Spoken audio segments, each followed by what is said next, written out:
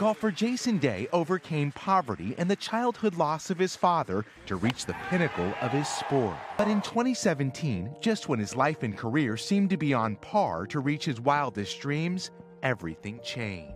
I get a phone call from my sister. She's crying. She goes, "Mom has lung cancer." I'm like, "What is going on?" And I get off the phone, I start bawling my eyes out. It seems like cancer really doesn't care whether you're an athlete, whether you're wealthy, whether you're poor, where you live. It just kind of hits you and it just destroys you. Yes. Day brought his mother, Denning Day, to the States from Australia so he could care for her. But the news was devastating for Day and forced him to step away from golf in the middle of a tournament. You know, I walked over to the media center and then kind of got into my mum has lung cancer and I don't know what to do. My mum's been here for a while, and she has lung cancer. At the start of the year, she was diagnosed with 12 months to live. I'm like, why? Why does it have to happen in general, but why does it have to happen to my mum? You know what I mean? Who's never had a drink in her life, never smoked in her life, been pretty healthy the majority of her life. Day, who lost his father to stomach cancer when he was just 11, says his mother worked and sacrificed so he could chase his dreams. And I'm sitting there going, I haven't had enough time to sit down and spend time with you. Like I wish I could take it back. Fortunately for the Days, her prognosis was wrong and her condition was upgraded. Is there a sense of feeling incredibly unlucky and also lucky? I mean, yes. Unlucky that it hit you. Yes, but it's brought everyone closer together. It's been a kind of a blessing in regards to that. I know that your mother had lung cancer as well. I mean, what were you feeling? It just hits you, right? Like you're at home or doing whatever you're doing, and you find out it's you go from like living this normal life to like upside down. Like Jason, my mom, Clementina, was always healthy and fit. Our family had no idea anything was wrong until in 2013, she picked up a cough that wouldn't go away. Stage 3 non-small cell lung cancer is often fatal. By the time it was detected, the disease spread to her lymph nodes. Through surgery, radiation, and 6 rounds of chemo, my mom never lost hope and never complained.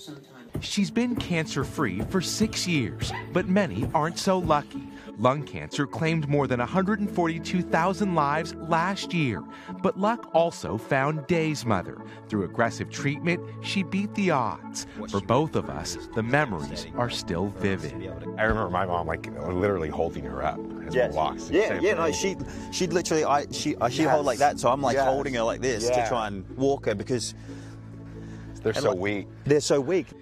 Day is now working with drug manufacturer AstraZeneca on a campaign to increase awareness about lung cancer and the potential of biomarker testing to help treat the disease early. Today, his mother is healthy. She's loving life and she's back working, and my sister just had her 4th child, so she's busy with looking after the grandkids as well. So things are looking up.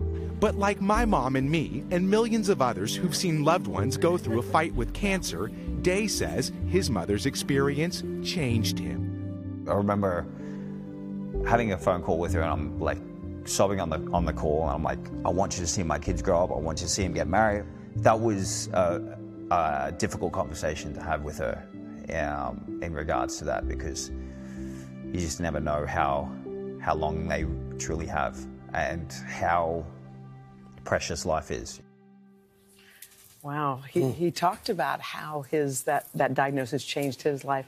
How did your mom's diagnosis change yours? You know, I remember I was in the field on a story covering a flood, and it just hit me like a flood. All these emotions, and you can't concentrate on what you're doing and what direction your life is going. Everything changes, and you're flipped upside down, and you're living a life where you're happy and you're working, and then everything changes immediately. Yeah. And she's doing really well now. You worked so hard for us. You went up every weekend to care for your mom and to be with her. And as Hoda was just saying, she's got a good prognosis now, doesn't she? Yeah, she's cancer-free now. She's made it past 5 years, which is the real benchmark.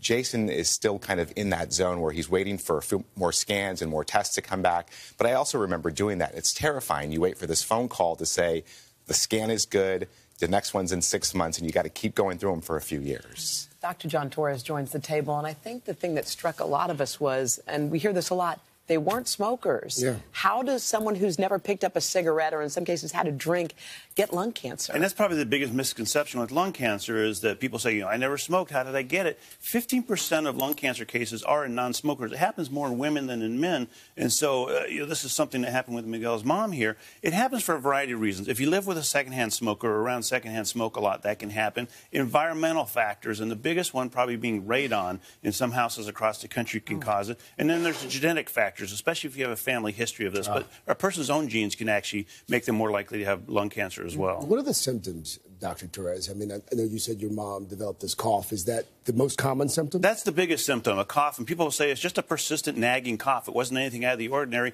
Sometimes when it gets advanced, they start coughing up some blood, but they can get shortness of breath, chest pain. And if they get frequent lung infections, they get a lot of bronchitis or pneumonias, and they can't figure out why they're getting them so often. That could be a sign. There's not a screening test the way there are for other conditions, right? There are screening tests, but they only recommend it for people that are heavy smokers. And it's a CAT scan because you get radiation. You don't go as a matter of course. Exactly. So. How can we keep our lungs healthy? I mean, obviously not smoking. Are there other things that we can do? Or? Yeah, I talked with experts yesterday, and that's the first thing they said. If you smoke, stop. If you don't smoke, don't start vaping. Make sure you certainly don't vape.